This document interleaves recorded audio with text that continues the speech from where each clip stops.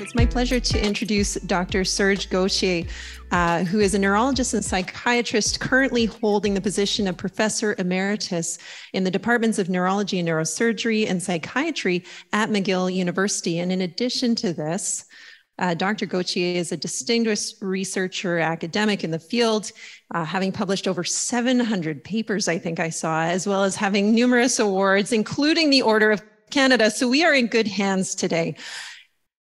Dr. Gauthier's talk today is titled, Can Dementia Be Prevented? And I wanted to provide some framing as to why this is an important topic for us. Right now, there are over 85,000 people in British Columbia who are currently living with dementia. But by 2050, that number could increase to over 247,000 people. That's a 218% increase. Now, that's if the status quo holds, that's if current trends hold. And that if is an important piece because modeling data out of the Alzheimer's Society of Canada raises some interesting questions as to what the future could look like if we could delay, for example, the onset of dementia by 1 year, by 5 years, by 10 years. So this question around can dementia be prevented is an important topic for us to explore. So without further ado, it's my pleasure to hand the mic over to Dr. Serge Gauthier to talk about this important topic. Merci beaucoup. Good to see you again. Special hello to the people joining us online for this public lecture. It's a very wise thing you're doing to have a sort of sharing knowledge with the public at large. And this is an important topic indeed. Can dementia be prevented? Certainly can be delayed. And I'll argue why. This is actually a topic that Dr. Zeven Kashaturian brought up 20 years ago. He wrote a famous editorial. What if we delay dementia for the average person by 5 years and 10 years? And the saving was staggering, but it was early days. And as we will argue in the next 50 minutes or so, there are good steps in that direction. I have a new clicker. Let's see if it works. Yes. Yes, at the end of the day.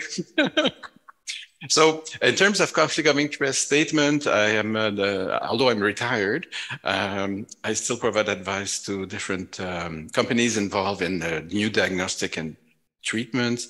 And one of my new tasks is editor of a journal called Journal of Prevention of Alzheimer's Disease, hence the topic. Overview. So this is the 4 parts of the presentation. The slides are available if you wish from the organizers. We're going to first look at the natural history. This is particularly important for the public at large. So there'll be a bit of a story about this lady who's now in her 60s and she's getting a little distracted, and we'll follow her through the years. So we'll learn from her experience. Some examples from observational studies. This is something Canadians are particularly good at. They volunteer for research. Even if no specific treatment is offered, they volunteer their spinal fluid and brain scans and blood so we can monitor changes with age. And there's a rapid return on investment, as I will explain for the new blood test we discussed this morning. I'll discuss examples of interventional studies. So let's say you find there's a risk factor and then there's a protective factor. How can you prove that if you make this a public health policy, it will have an impact? So the example of FINGER, F-I-N-G-R, FINGER study is a classic, and there's a Canadian intervention that's underway, which I'll talk about. And I'll end with more of a philosophical thought. Should we discuss prevention as a society or as individuals? And I think we'll bridge the two. So that's the menu. So the first part is this lady who's in her 50s, early 60s. She's here multitasking. She made her tea. She's on the phone and she's looking at whatever. She's healthy cognitively, but she may have in her brain already changes that are silent. Now we're going to use this frame that you've already seen this morning, but for the audience who's joining us, bear with me. This is a template that we're going to use just to explain changes over time. that may precede dementia by quite a few years. And what we're using is a template that explains the natural history of Alzheimer's disease with early changes that may be more mood, and then a cognition decline, and then impact on daily life. And that's when you talk about mild dementia. So we're going to focus for prevention today about before any symptom and when symptoms are very mild or early or mild dementia. So this lady now forgot her password. Are you worried? You shouldn't be, because it happens to all of us. But you have to remember where you put it. You have to remember where you put your password. So this is an example of something happening to all of us. It's normal. But she may be a little worried about it. So there's a name for that: subjective cognitive decline. So it's something you will read about in the medical literature. It's kind of universal over age 50, maybe younger in some people, maybe older, later for others. But it's before any significant change. And it's something you may be aware. You're a little slower to play your card game, especially if you play bridge like me with my wife, who's so good. Someday I have subjective cognitive decline if I cannot remember the contract. So that's normal. But it's a field of study, and some observational studies include such people. They tend to be young, 50, 60, something. And we may find in some of them, in their brain, subtle change in amyloid buildup and tau protein buildup, but it's too early to tell which way it's going to go. Okay, oh, now she's getting forgetful enough that the daughter's worried. So it could have been she forgot to pick up the grandchildren at the daycare. She may have forgotten to pick up something, some clothes at the cleaners, whatever. But it's sufficient that the daughter's picking it up. So normally you should go see your doctor now to check on various things. She may be a little depressed. She may take pills for the bladder that are bad for the memory, etc. But this also may trigger some concern for the lady. She's losing a bit of control of her life. So there's a new name for that: minimal behavioral impairment. And it's a term coined by Dr. Ismail in Calgary. And it's just this non-specific phase of aging where you not as quick as before, not as sharp, and it may cause in some people a bit of irritability, social withdrawal. So actually they made a checklist. There you go. And you can have it online. So the people who are listening, just type MBI after my talk. And MBI-C is the checklist that was designed by Dr. Ismail, and you can actually do the test online. And as we said this morning, see how cranky your boyfriend is, go on the checklist.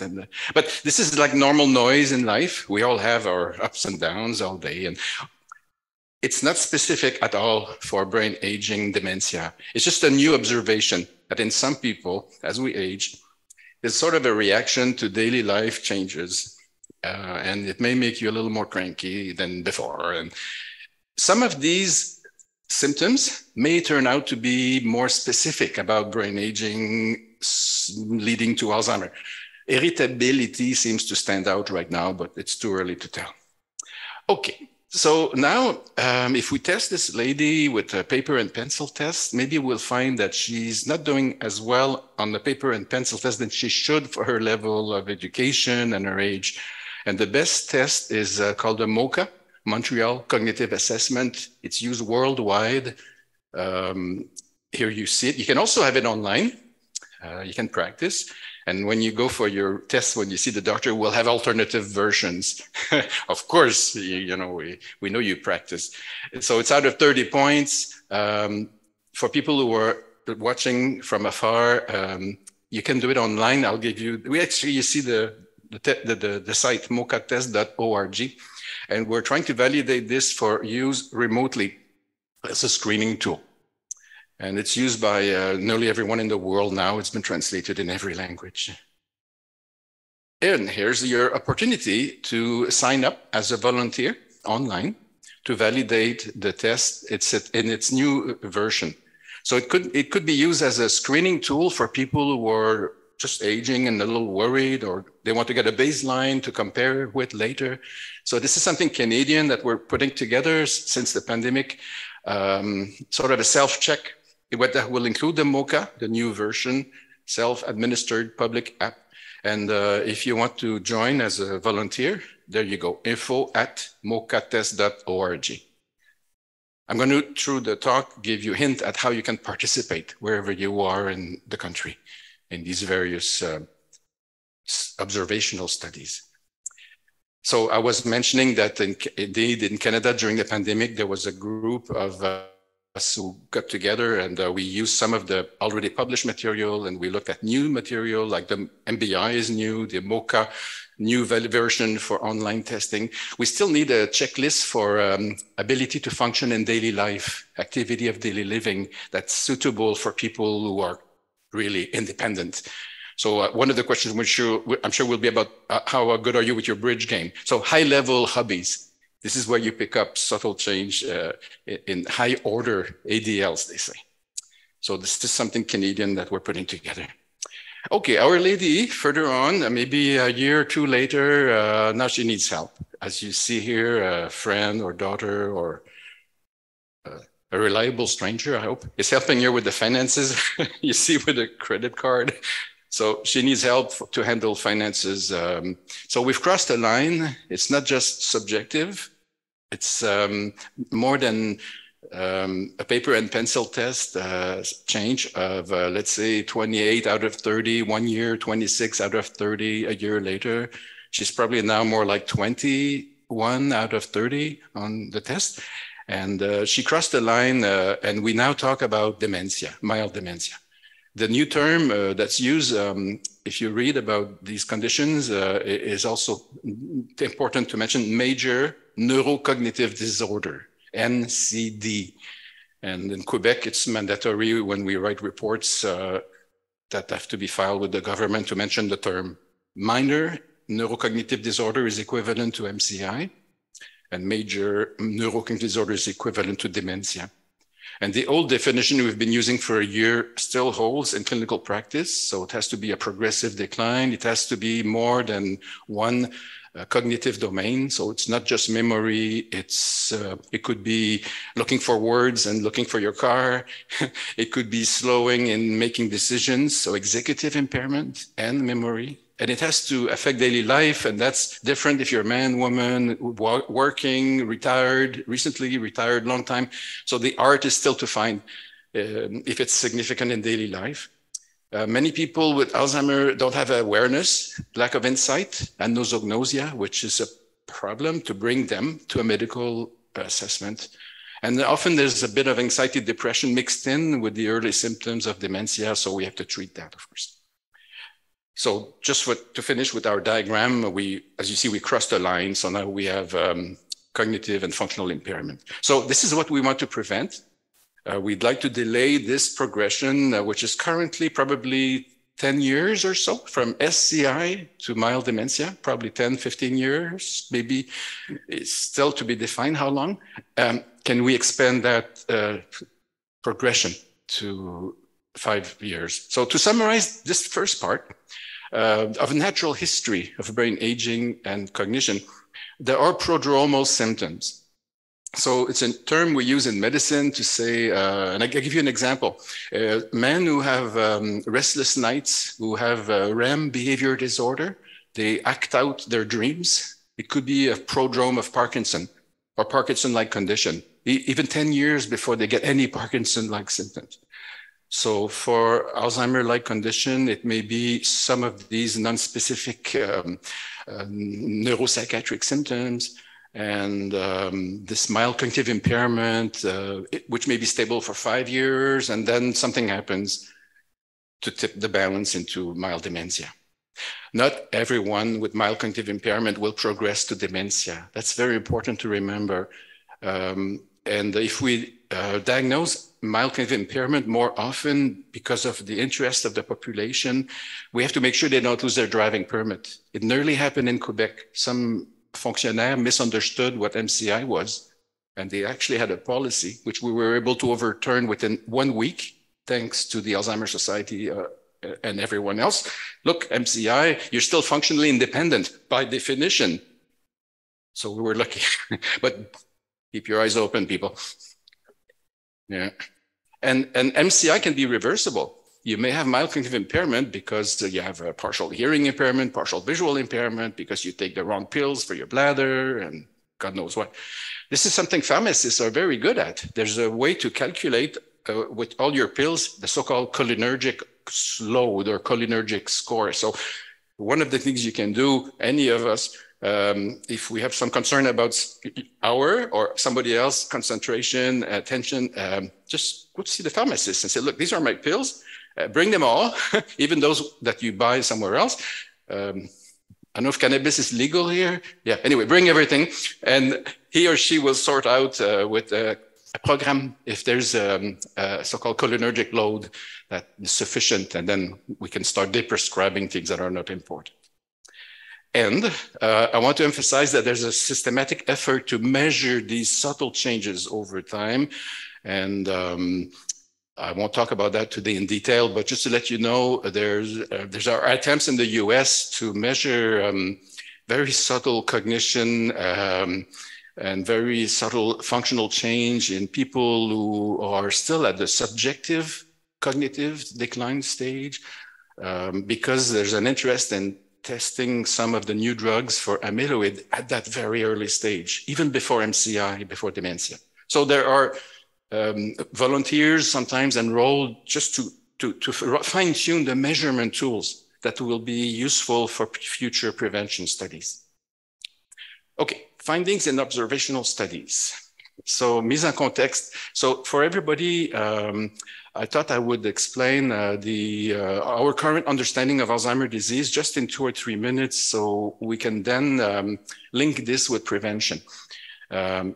You already got a hint from what I'm saying that before dementia, there's this mild cognitive impairment phase. This is a concept that's been around for close to 20 years. It's true. Most people who have Alzheimer's disease, if you look back, you can go maybe 2, 3, 4 years. Oh yeah, she was a little forgetful, but it wasn't such a big deal. But if she had this person been seen, maybe they would have done the MOCA and some questionnaires and monitor her every year and then pick up the change. So it could be retroactive. Once the dementia is obvious, the neighbors can tell, okay, then you look back with the history. Oh yeah, it's been around, it's been cooking for 2, 3 years. So it's something important that may change the way we diagnose Alzheimer's. We may want to go for the pre-dementia stage more systematically, because this is perhaps the stage where prevention is most effective at the point where you already have symptoms. The prevention we're discussing today is before that. So it's for the average person with no symptom or minimal symptom, not specific. But there is a trend, especially in the US, to say that you have Alzheimer's disease even if you have 0 symptoms, simply because you have amyloid in your brain. And most of the world is against that. It's like having cholesterol in your blood vessels. Yeah, we all have a bit of cholesterol as we age in some blood vessels, but we may never have any symptom from it. So you don't say you have a heart disease if you have just high cholesterol. You just have a risk factor. So that's a debate you may see when you read in lay papers or scientific papers, the new definition of Alzheimer's. For some people, especially in the US, they say, as soon as you have amyloid in your brain, it's Alzheimer's disease. And most of the world says, no, you just have an aging brain. And there are other factors at play that may influence progression. So that's the field. Just to finish on the sort of mise en contexte, the beta amyloid deposition in the brain, this fragment of a big protein. The fragment is called B42, so it's 42 amino acid. This is over like 20 years before you get any symptom. Some people, it's at birth because they have a gene inherited from one of their parents. Also, children with Down syndrome, they also have a gene on chromosome 21. The amyloid buildup starts at birth. For the average person, the amyloid buildup probably starts around age 50. And that may be all you have over a lifetime, nothing else. But there's something happening at some point, silent. It's a neuroinflammation, which seems to accelerate the changes in the synapse, the connections between nerve cells. This microglial activation is something Dr. McGill here in Vancouver had sort of discovered when he found 35 years ago that if you have arthritis, you're less likely to get Alzheimer's. And that was a big reduction in the order of 30%. And the explanation proposed, well, it's because you take anti-inflammatory drugs. So he actually he was a visionary. Now we agree with him that there is a silent inflammation in the brain. We're starting to be able to measure that with special PET scans, spinal fluid, blood tests. But unfortunately, over the 30 years that followed his observation, if you give arthritis medicines to people, you don't see any change. You don't see improvement. You don't prevent anything. If they already have symptoms, they still progress. It seems like there's a sort of narrow window where this treatment would be best, and that would be before you get symptoms. But then you don't want to give medicines that can upset your stomach or cause GI bleeds if they don't need them. So we need to measure if you do have active inflammation. So all this to say, this is an important potential treatment, this silent phase of neuroinflammation that seems to be a bridge between amyloid buildup, tau. This is the middle thing, NFT, neurofibrillary tangle. It's within the nerve cells. The tau protein is the protein that is the sort of the skeleton of the nerve cell. And with age, it changes a bit its conformation, and it becomes a tangle, which is not functional, and the flow of nutrients doesn't work as well. And the protein also seems to leak out of the nerve cell and can jump into another one, a bit like a prion, like mad cow disease. So it's actually leading to a potential treatment of giving antibodies intravenously that would get into the brain and catch the neurofibrillary tangles as they float from one cell to the other. Now, over age 90, nearly everyone has amyloid deposition and neurofibrillary tangles, but only half of the people have symptoms. So what's protecting half of the people? We don't know. I'll give you some hints at the end if we have time. I'll just give you one hint now. Most of the men who don't have symptoms is because they live with a woman. So I'll say it in another way. For guys, have a woman in your life. It's protective. Okay, so there's a third factor that you need to have symptoms over age 90, and it's usually small strokes. So that's not illustrated here, but this is also something established over the past 35 years. The best study to do that was called the NUNS study. Nuns gave their brain to a doctor, and they were all over 90. And for the same amount of amyloid and tau pathology, those who had symptoms are the ones who had small strokes. So the stroke component of what you may call mixed dementia is actually the best hope we have for prevention right now. So I'll come back to that later.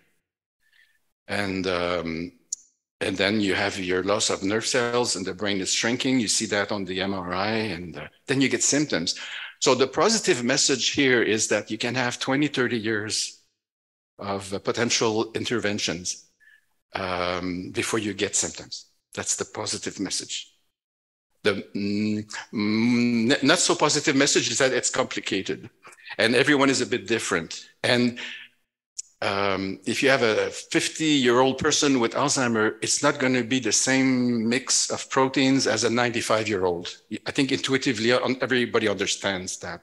It's not going to be the same genetic predisposition at all if your mother had Alzheimer at 95 and another family, a mother has Alzheimer at 50. You understand.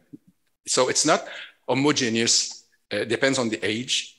And comorbidities are important.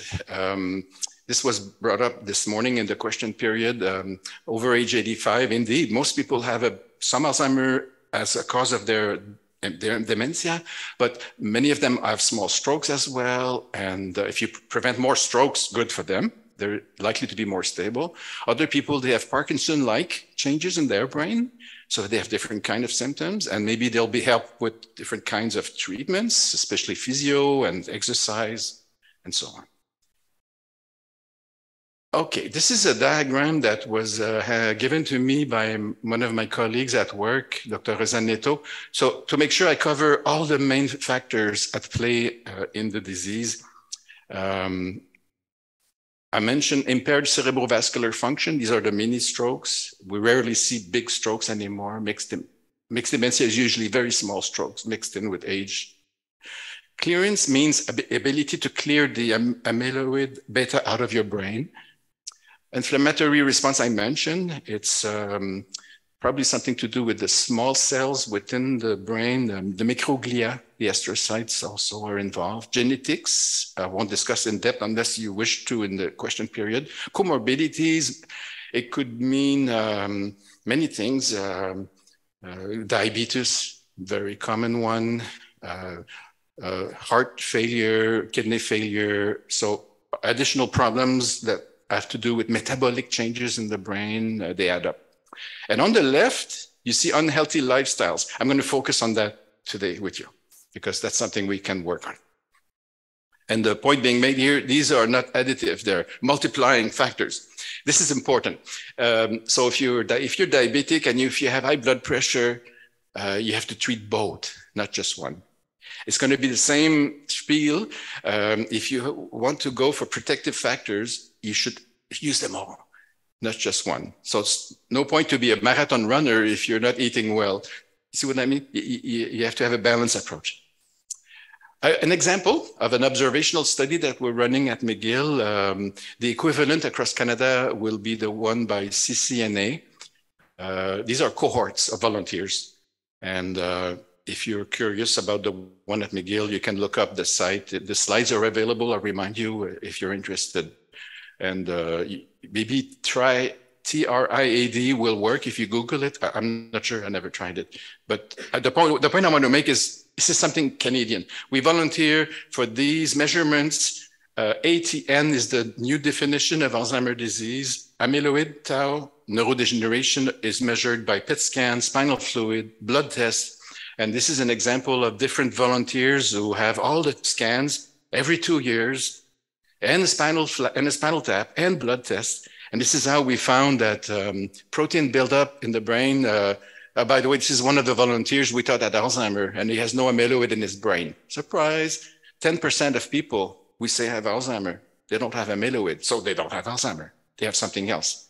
So this particular gentleman who was 80 and mild dementia, good life. He was listening to his wife and his daughter. He has in red in the middle a lot of tau protein. So it's a special kind of tau predominant dementia. And time will tell if it's a Parkinson-like condition. So as we discussed this morning, this observational work has led to the finding that blood tests, some of them may correlate with what's happening in your brain. It may be usable for observational studies. So possibly in 3 years, when you're 50, just to pick an age, you want to have a checkup for your risk factors for dementia. And one of the blood tests may be that, derived from Canadian volunteers, proteins in the blood that reflect what's going on in your brain. Okay, so this is just mise en contexte. So now examples of epidemiological studies. This is the most important slide. I'm going to go through it with you slowly. Every 5 years, the Lancet Commission is publishing this mise à jour. And they have listed in the middle in blue the number 12, the 12 preventable factors for dementia. So at the top, you see diabetes, then high blood pressure at midlife. Midlife is 40 to 65. Eh? So some of you are getting close to that. Obesity at midlife, physical inactivity, depression, that could be any age, smoking, low education, hearing loss. This is important. And some people in the room here are really experts on that. I'll just finish the list before going back with comments. Traumatic brain injury, you know about rugby players, football players, the boxers. Yeah, it's a lot of tau changes in their brain. It looks a little different from Alzheimer kind of tau pathology, but they do have a distinct dementia. High alcohol consumption, so that would be more than 3 glasses a day. Aren't you relieved? There's a bit of a debate in Canada now. What should be the minimum? It's 1 glass a day. Okay. Even some studies suggest you should quit altogether, but then you'll get depressed. just 1 glass a day. Social isolation and air pollution, surprise, air pollution made it to a recognized risk factor. We're lucky in BC, this is not such an issue, but imagine India and China. And Thailand right now. I mean, so anyway, it's a new factor that can be modified, we hope. But that's a societal level kind of thing, something. So novel risk factors being studied further for the next iteration, next year or two.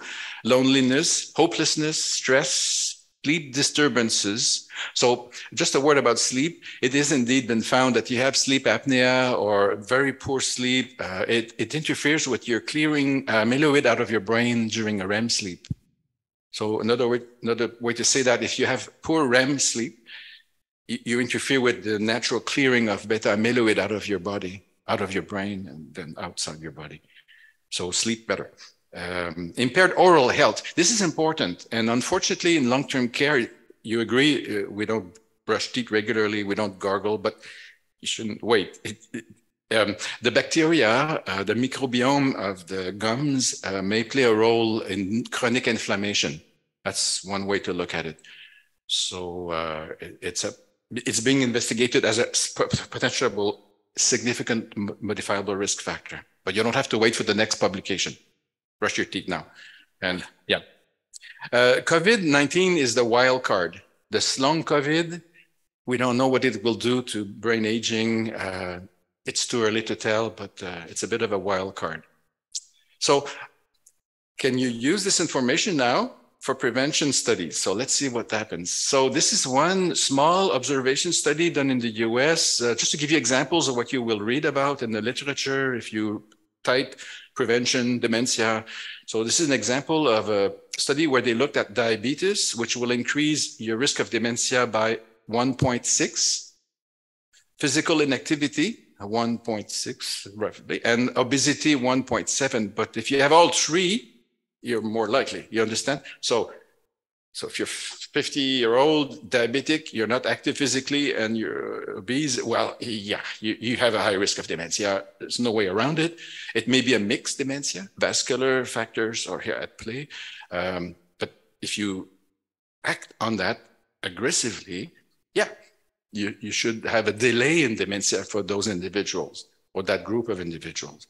In China, they looked at healthy risk factors and impact on associated memory decline. So it's a study over 10 years. There were 60-year-old at the start of the study, most of them. And to make a long story short, if you have multiple good habits, you have a lower risk of memory decline over 10 years. And even if you have a ApoE4, one copy from one side of the family, you also have lowering of the risk. So you sort of compensate for the genetic risk from if you have it just from one side of the family with those healthy risk factors. So if you can read from a distance, healthy diet, I'll give you the specifics of what's a Chinese healthy diet. Next. Regular physical exercise, active social contacts, active cognitive activity, no smoking, no alcohol. That's harsh, but that's the way they defined it. And these are the figures. And and I'll tell you a secret, they also found the same thing for lowering the risk of dementia. This was a risk of memory decline with age, but the same finding, if you have those healthy habits, you lower the risk of dementia over 10 years. Here's the diet, in case you were curious. So 7 out of 12 food items or more, this is the healthy diet for the Chinese study. Fruits, vegetables, fish, meat, all the expensive stuff, right? Dairy products, salt, oil, eggs, cereals, legumes, I'm not sure what it is in China, and nuts and tea, lots of tea. Okay. So just to summarize this part, there's a new biological definition of Alzheimer, ATN, that in a way facilitates research. But we should be clear that dementia in most people over age 85 is a combination of other things. It's not just amyloid. The vascular factors, small strokes, neuroinflammation, alpha-synuclein is the Parkinson-related protein change. TDP43 is the new kid on the block. It's a protein that builds up, especially with people over age 90. And it tends to cause a decline in memory, not so much a big dementia, and it causes a shrinking of the hippocampi, as we were discussing this morning. So a 95-year-old person with dementia, even if we say it's Alzheimer, it's not going to be the same protein mix as a 65-year-old, okay? Triad and other cohorts, like the CCNA cohorts called COMPASS and D, are ways we study the natural history of memory decline and biomarkers related to biomarkers. And observational studies done in various countries like US, China, they help to refine the list of protective and risk factors. So now I'm going to talk about what do you do about it? Can you use this information to prevent in a prospective study where you randomize people? You exercise, you don't exercise. And as was discussed this morning, it's not so easy because you cannot prevent people from exercising if you happen to be in the control group. So the model that's used around the world is called FINGER because the study was done in Finland originally. And it was, as you read, people were at risk a little bit, age 60 to 77, over 1,000 people. And over 2 years, half of them regular health advice or a combination. This is the key word here, combination of nutrition, more fish. In Finland, you probably have fish 3 times a day instead of twice a day. Physical exercise with a coach, you wish. Cognitive training with a small group. It's actually more effective to be with a small group when you do cognitive exercises and social activity. So the full package. Bon. So what happened after 2 years? Not much, but you see here the main outcomes. The red is people who had the full package.